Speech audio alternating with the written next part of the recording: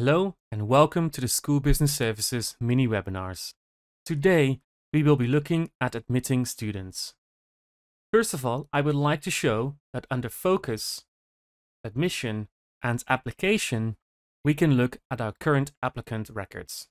If I click on Search without changing any of the filter conditions, I can look at my current applicants and I can double click on any of the names to open up their records.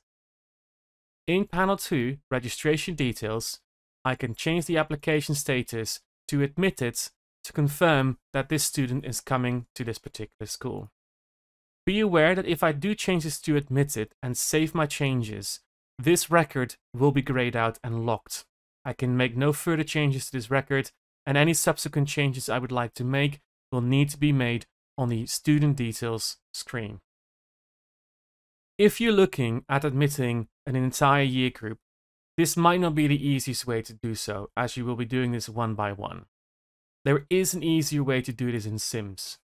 Under Routines, Admission, and Admit Applications, we can look at this from a year perspective. If I click on Search, I get to see my current intake groups.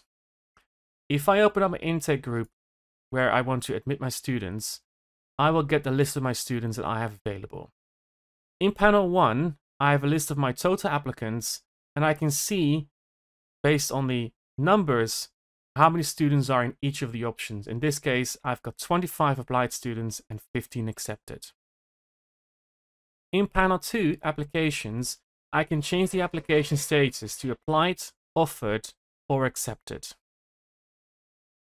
To admit students, all I need to do is inside the admitted column, click inside the cells for the students that I would like to admit. Once I'm happy with that, I click on the Save button on the top left-hand side to save my changes, and my students will be admitted.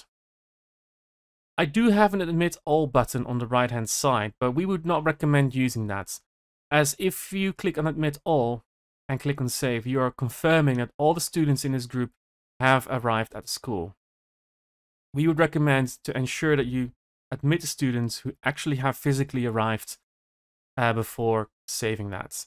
We do have the option to also assign a permanent UPN on this screen.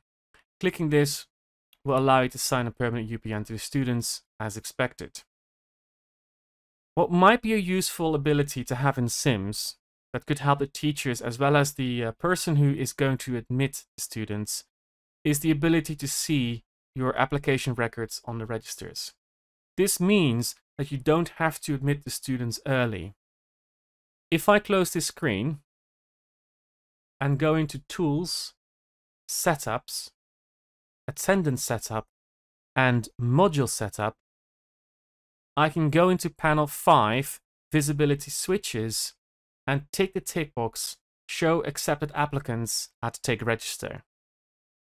If I save this, that means on the first day of term, the teachers who are taking their registers will also see their accepted applicants on SIMS. And this means that they will be able to mark them as present or absent, and then you will know which students can be admitted safely because they have arrived at the school. So hopefully this was useful. For any further questions, you can visit us on www.schoolbusinessservices.co.uk.